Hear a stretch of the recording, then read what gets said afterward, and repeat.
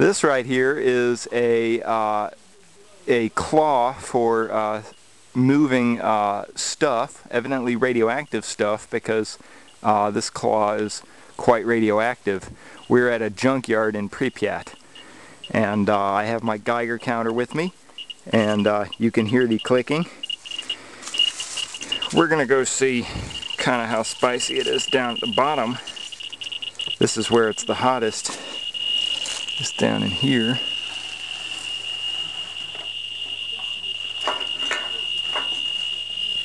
That's nice and radioactive right there. And as we look at the meter, we can see that we're reading about 100 on this scale. Full scale is 80 milliroentgens per hour. So we're reading maybe 15 or so milliroentgens per hour right here.